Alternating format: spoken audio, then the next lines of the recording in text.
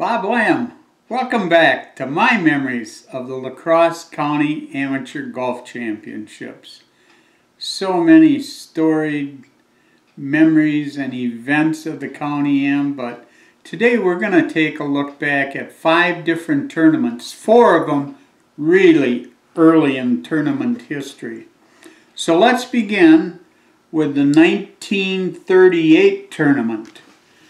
In the history book I've put together here, I said, the greatest comeback in history occurred in 1938 when Johnny Erickson rallied from 9 strokes behind with 18 holes to play.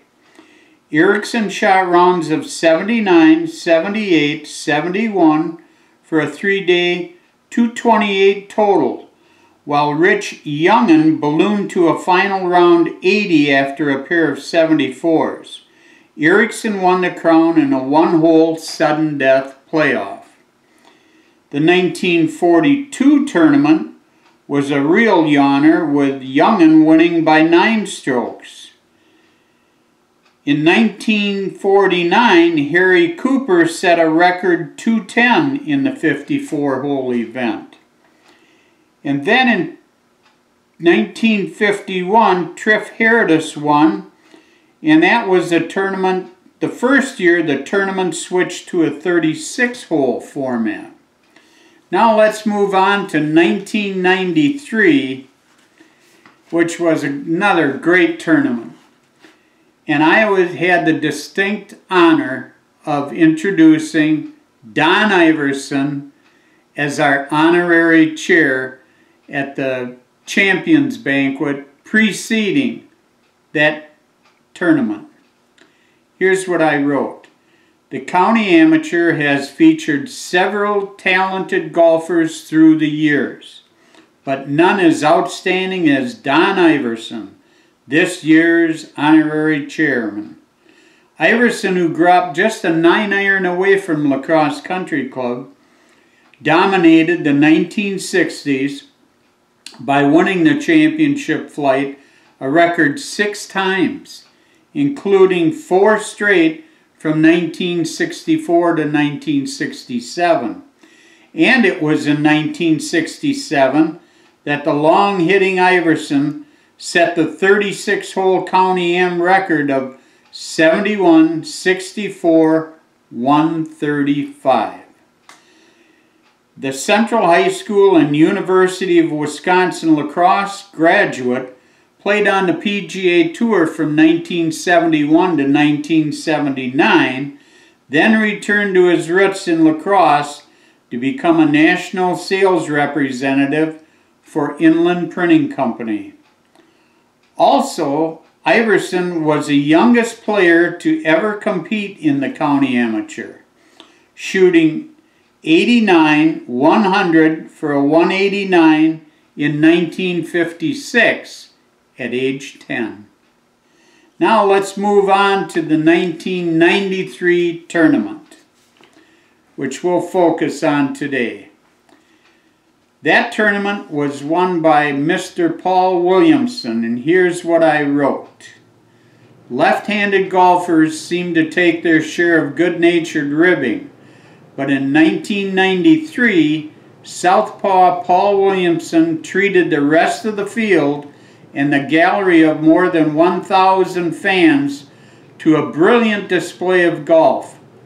Rallying from a 5-shot deficit in a 5-hour rain delay, Williamson fired a 73 on Sunday at Cedar Creek, including a 1-under-34 on the back nine, to give him a 2-day total of 150 and the tournament victory.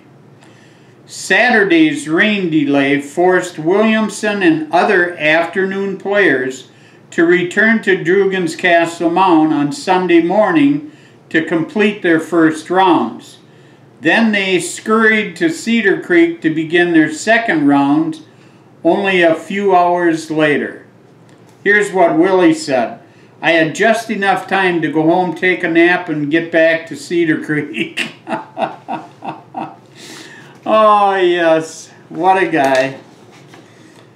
As I said, Paul Williamson won the championship flight with a 150. And in our first picture, you'll see Tim Thompson, the 1992 winner, helping Willie with his first County Am sport coat. Bob Shane, our first flight winner, managed a 159, and you can see him accepting his first flight plaque from Margaret Squibb Olson, our late and great rules chair, and Mary Drugan, media coordinator. Winning second flight that year was Terry Dalby with 159. Third flight went to Rick Osseth with 172. Clyde Lonicky shot 159 to win the age 50 to 59 low gross division, while Jim Pickett Sr. shot 142 to win the 50 to 59 low net division. John Allen managed 156 to win the age 60 and over low gross title, while Joe Hengel, longtime favorite in lacrosse, shot a 135 to win the age 60 and above low net title.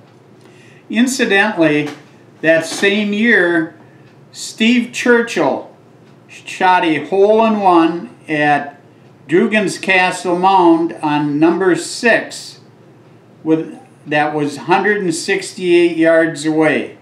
Here's what Steve had to say. I figured it had a chance to go in, so I looked in the hole, and there it was. Come back next week, please, and join us for another installment of my memories of La Crosse County Amateur. See you then. Thank you very much.